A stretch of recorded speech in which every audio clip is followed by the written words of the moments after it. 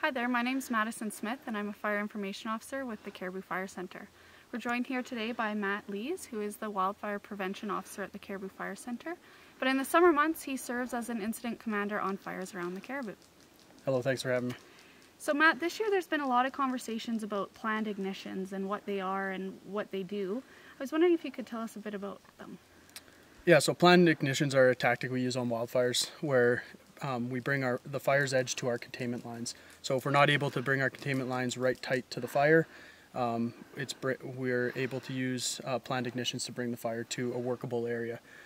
You may also hear the terms like backfiring, backburning, and a couple other terms like that, but planned ignitions is basically the technical term we use within BC Wildfire. And why is this operation or tactic useful? There's a number of reasons why it's useful. One, we get to control some of the inputs when we're doing the planned ignitions. So for example, the temperature, the relative humidity, as well as the wind inputs.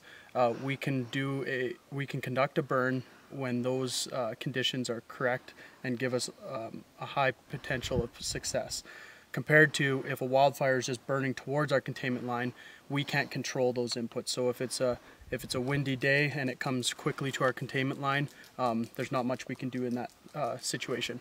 The other reason why it's useful is in an area where we can't go direct attack, like I said, putting our containment line close to the fire, it can bring the fire to an area where we can actually work it with our crews.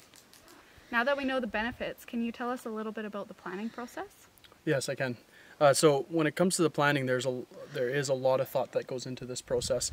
A lot of it is based around the safety aspect of things. So when it comes to our own crews as well as the general public, that all has to be in place. Everyone needs to know what the plan is in the areas that we're going to be burning. So if it's an area where there's people, we make sure that they're out of that area.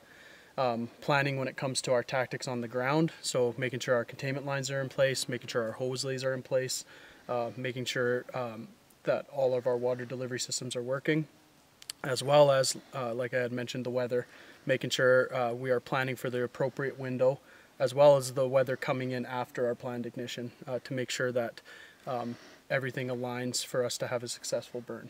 Are all of these planned ignitions the same scale? No, we break it down into two different types of scales, so large scale versus small scale.